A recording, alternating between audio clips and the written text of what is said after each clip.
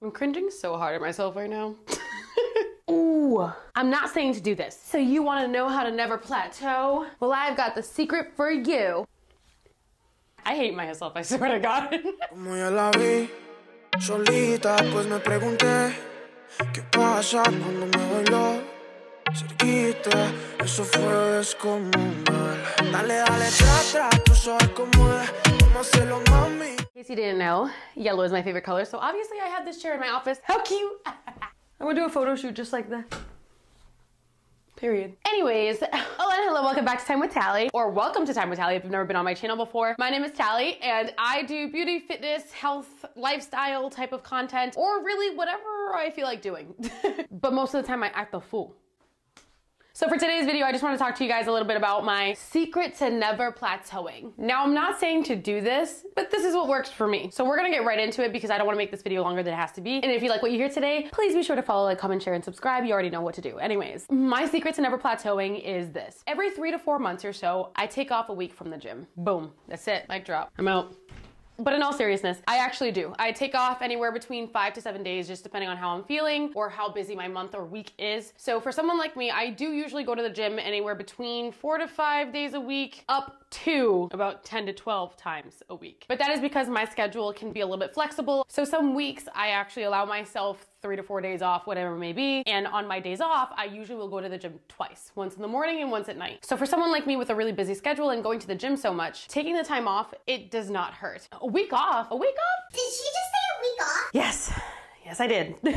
But I'll tell you why. During that week off, I allow my stress levels to go down. I allow myself to also maybe do things during that week that I wasn't able to the week before, whether it be errands or chores or catching up on homework like when I was in school. This time also allows for my muscles to fully recover. I do try my best to make sure that my workout plan and schedule lines up in a way that allows for at least 2 days of recovery between hitting each muscle group. But sometimes, some weeks, compound movements don't really fully allow for that recovery before I'm hitting that muscle again. So this 1 week really does allow me to fully allow that recovery process to do what it has to do. Not only that, a lot of the times I know myself well enough to know that around the 3 to 4 month mark is when I tend to start feeling unmotivated or like there's not much change. Although I'm still continuously progressively overloading, I'm starting to feel some type of a burnout, or I'm bored with my regime, or whatever it is. Regime? I don't know. So this week off is kind of like a reset really for me. When I actually do go back into the gym after day 5 or 7, I feel more motivated. This week off usually will spark that for me. And sometimes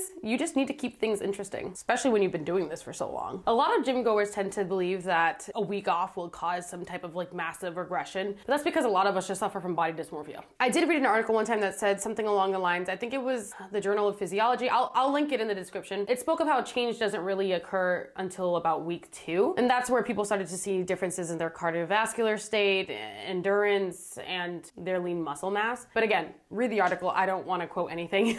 People tend to forget that you burn calories by literally existing. You burn calories by sleeping and breathing and eating and talking and walking and doing all the things that you do. So during the week off, I usually will eat lesser calories and still remain eating healthy. But truthfully, that has changed everything for me. Taking off that time, when I finally go back, it's like you're keeping your body shocked. You're keeping your body surprised. And like I always say, you want to keep your body on its toes so it can continuously adapt. It's basically the same mechanism of progressive overload in a sense. You're giving it something new to react to or respond to. I always feel after that 1 week off, I usually will feel muscle soreness again, even though that's not an indicator of actual muscle growth, or not the sole indicator. I like to feel the soreness. I don't know, I'm crazy. I'm a masochist a little bit. My body is really just sitting there like, oh, what's this? What's going on? What do I gotta do next? And all of that really just ties into the whole feeling of being like, oh, I'm here, I'm present again, and I'm ready to go harder than I was before. And that's usually where I see the most change, is when my mood is really in it. I mean, don't get me wrong, I still go when I really don't feel like going. But we all know that the days that we're in the mood to work out, those workouts kind of hit different.